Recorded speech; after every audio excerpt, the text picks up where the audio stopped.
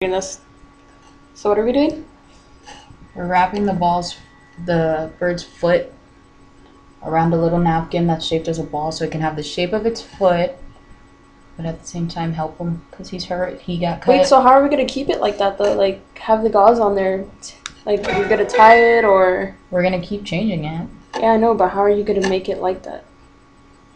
Like well, keep it like, you know. In that way? Yeah. Be careful with his head. I know. I'm so sorry.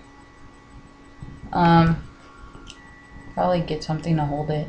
Find teeny tiny pieces of tape or something that he won't really eat. He needs food. Or give us some food. Its foot got messed up because it landed in some kind of gunk. He was trying to fly it off of the gunk and it ripped his foot. His little toes.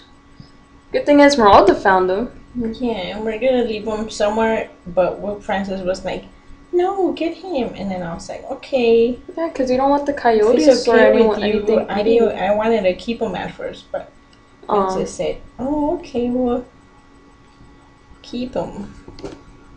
And save his little life. Because he's cuties and he's my furball.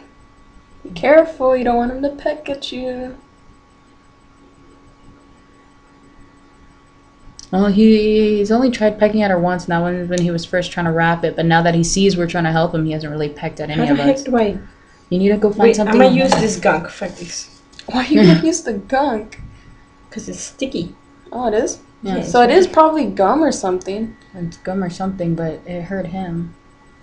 So we're doing first aid for a little Brady that we're gonna keep as a pet now. What's his name? Fluffers. Fluffers. Because he looks like a little fluff ball. Kiwis and he's kiwis. Okay. Oh, he pooped. He pooped. Ew. He pooed. Okay. So All right. Fluffers, just sit back and then